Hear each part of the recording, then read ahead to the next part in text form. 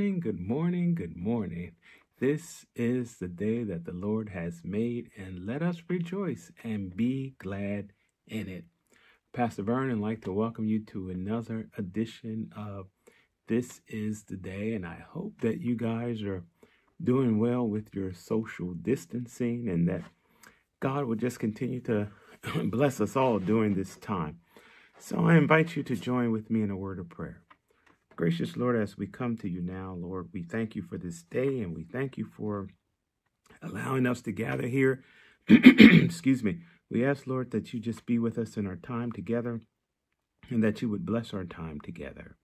We thank you, Lord, for all the many ways you make yourself known to us. Bless us this day. Through Christ the Lord, we ask and pray. Amen. You know, from the book of Galatians 5:22, it says, "But the fruit of the Spirit is love, joy, peace, patience, kindness, generosity, faithfulness, gentleness, and self-control. There is no law against such things." And I want to use for a subject for just a few minutes, for goodness sake. Do you know anybody, and I'm sure you do, who is just plain good? I mean, someone who's just a good person. Think about that for a minute. Good in how he or she treats other people. Good in the things that he or she does. Just plain good. You ever meet anybody like that? I'm sure we all do. And it's a good thing. Can you imagine what this world would be like without good people?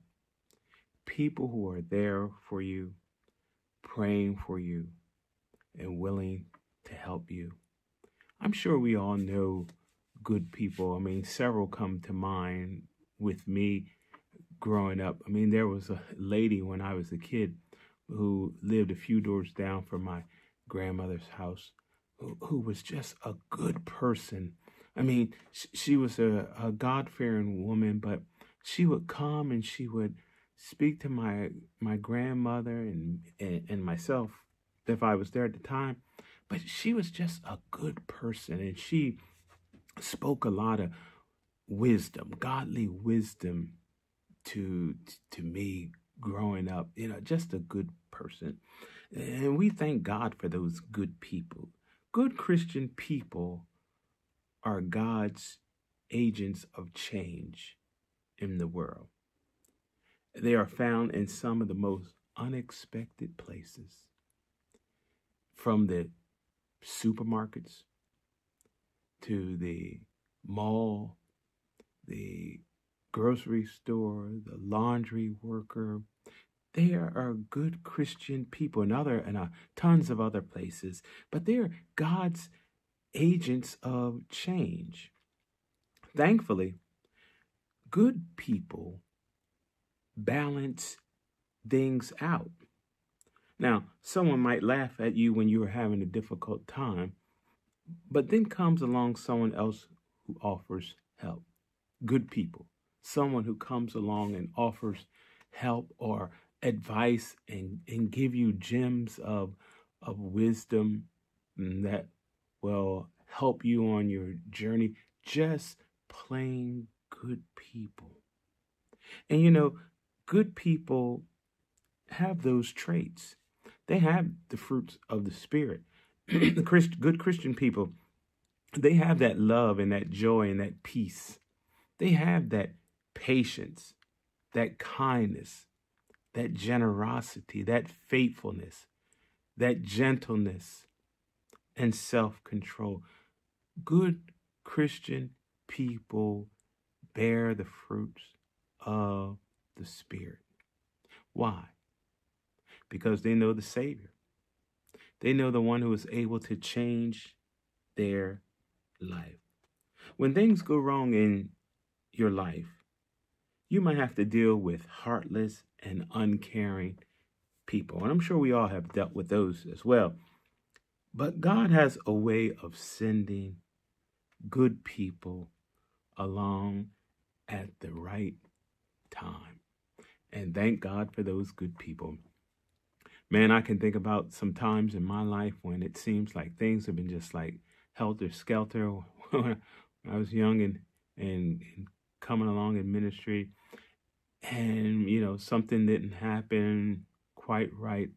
But then God would send good people, a good person who would come along at just the right time and offer a kind word, a word of wisdom, something that would help me on my journey. When we have been blessed by good people, in turn, we should be a blessing to others. If you've been blessed by good people being there for you, then you should in turn turn around. We all should in turn turn around and be a blessing to others. Yeah, who in your life would classify as a good person? And have you told them how much you appreciate them? Maybe what we should all do this week, if there's someone we know that's in our life who have been instrumental in us on our journey, it's definitely a good person, maybe we should take time to write them a little note and thank them, or give them a call and thank them for being instrumental in our life. Hey, that could be your assignment for this coming week. Reach out to those in your life who have blessed you in some sort of way as a good person, and just let them know that you appreciate them. I mean, after all, we're in quarantine. What else can we do? But we can show those who have been there for us that we're thankful for them. Again, the scripture says, but the fruit of the Spirit is love, joy, peace, patience, kindness or goodness, generosity, faithfulness, gentleness, and self-control. There is no law against such things. So I pray that you're able to reach out to someone this week and let them know how much they have been a blessing to you. Hey, you guys have been a blessing to me. And I'm grateful to be able to come to you and share the messages, not only on Sunday, but also midweek. And I pray that God will continue to bless you and continue to strengthen you and continue to help you on your journey. Sometimes the way of discipleship can be demanding, but God always gives us the strength that we need. So I pray that you enjoy the rest of your week, and I pray that God would bless you. And don't forget, reach out to one or two people. Send them a note or a card, or, give them a phone call, and just let them know how much you're thankful for them being in your life. Amen. Let's pray. Gracious Lord, we thank you for those good people who have been able to be there for us, who have been the hands and feet of Christ, and have helped us all on our journey. We pray, Lord, that you would just continue to grant them your strength, your grace, and your wisdom. Continue to help us all on this journey, Lord. Continue to guide us by your power and your grace. In Jesus' name we pray. Amen. Friends, I enjoy being with you today and pray that you have a wonderful second half of your week. Hey, feel free to write us at Hockessin United Methodist Church, and know that God is with you. Until next time, this is Pastor Vern saying, stay safe and stay strong. Goodbye. Bye-bye.